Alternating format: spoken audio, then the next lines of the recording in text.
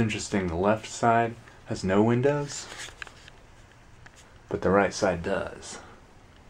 I was told this used to be a service van for, I don't know who. I wonder if that's aftermarket. There's an extra battery under the hood that I guess was used for some sort of equipment back here. I've got some NMO antenna mounts that have been destroyed. Well, they've just been cut, but the hole's there for an antenna there. And there's one up here too. I wonder what this is.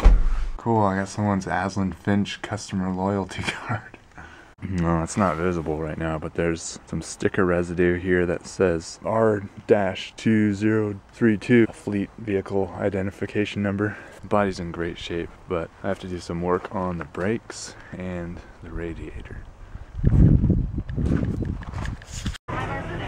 For my sister's birthday, we went to Sushi Maru in River Park Square in Spokane. Everyone thought these were disgusting. They're like balls with sesame seeds, and the inside is red bean paste. I thought it tasted like sugary nothing.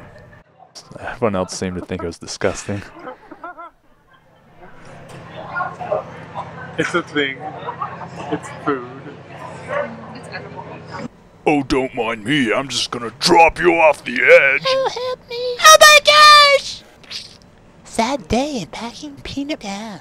Yeah.